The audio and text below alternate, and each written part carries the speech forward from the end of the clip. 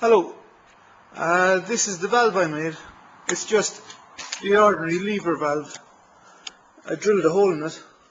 I welded a bolt onto this kind of long nut, and back here then I got some threaded bar and I put it down through this piece of wood here, countersunk it, and it's bolted on.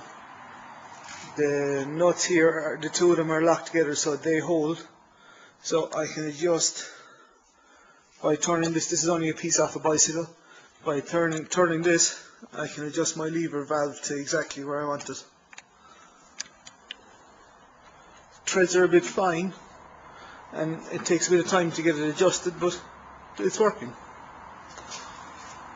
Down here on the generator,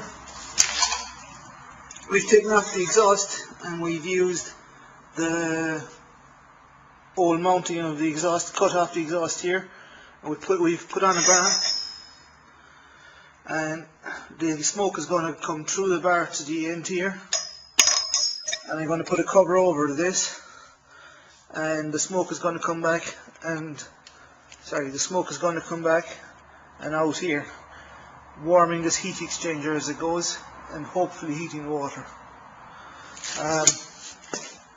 I was shown how to make this heat exchanger from engineer, I think he's 775 on YouTube.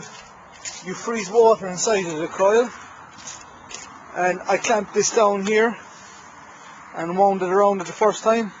Then when that's 8-inch pipe I think, and then I went down to 4-inch, and then I came down to this timber fence pole.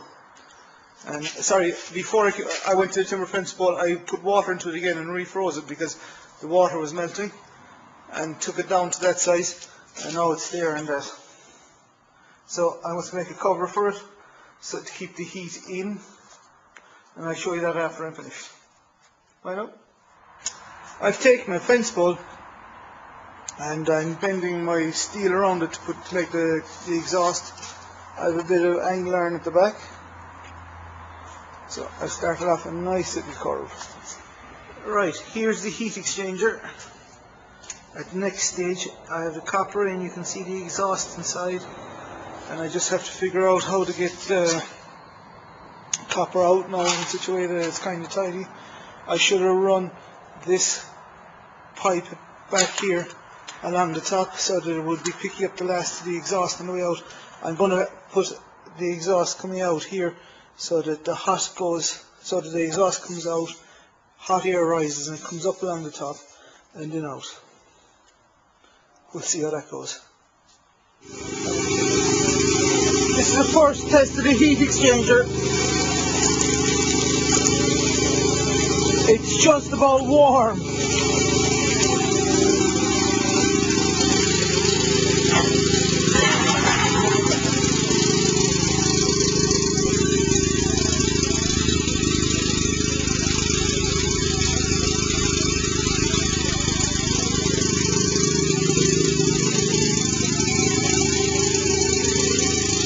It sounds like a fire racer's car. I'm going to wrap more copper around the outside to give it more surface area.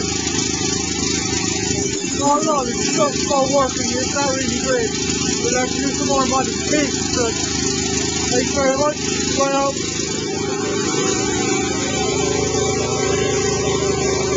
That's just lukewarm.